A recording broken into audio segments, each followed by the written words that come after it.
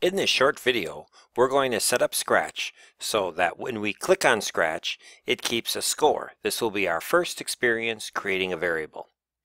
First, make sure that you have your Scratch window in the default position, and a great thing to do is name your project right away, and I'm going to name my project variable. Then I'm going to make sure I've clicked on Scratch and Scratch is selected, and I am going to go to the events, and I'm going to say when Scratch is clicked, I want to increase the score on Scratch. So I'm going to go to under the Scripts tab, I'm going to click on the word Data, which brings up my ability to create a variable. I'm going to click on Make a Variable. When I click on that, I'm going to first think of a descriptive name that describes what this variable is going to do, and I'm going to name it Score.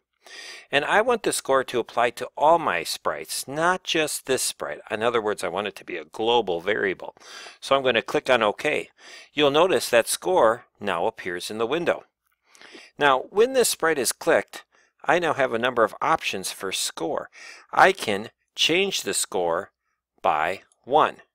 So now, every time Scratch is clicked, you'll notice that the score increases by 1. See if you can create and use your first variable.